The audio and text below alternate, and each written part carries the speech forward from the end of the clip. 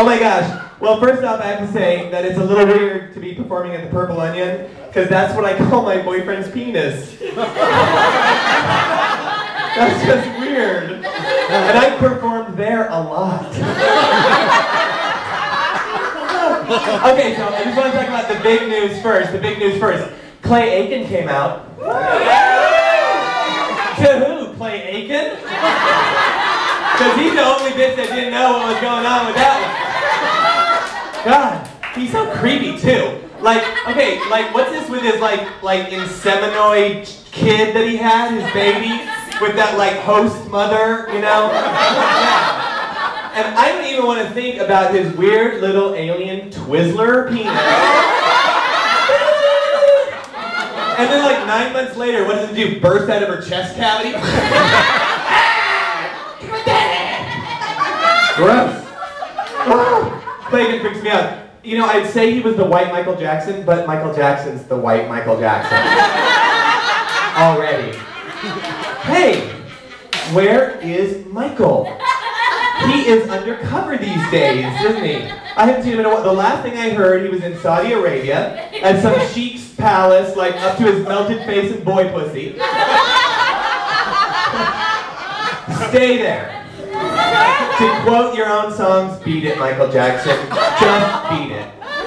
Beat it, beat it, beat it, beat it. He's a dirty bird. So I was glad that Nick Leonard, who was earlier, I love Nick, he mentioned the Folsom Street Fair. And I went to the Folsom Street Fair, and you know, it's the big leather fair. It's I mean, basically it's like 6 or 7 blocks of man ass. So you got your, no really, you got your man ass in chaps. You got your man ass with the butt plug. You got your man ass with the whip marks. But the one thing you will not find in those 6 or 7 blocks is a fleck of poo. Because gay guys clean the shit up. Those asses are fucking scrubbed, douched, washed, laser dermabrazed. That is a Silkwood moment.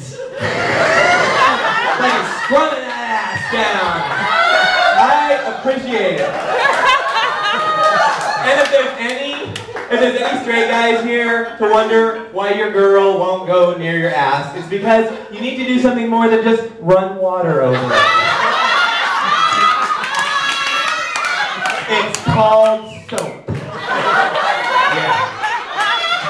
But I had a super good time at the Folsom Street Fair. I totally dressed cute, and yeah.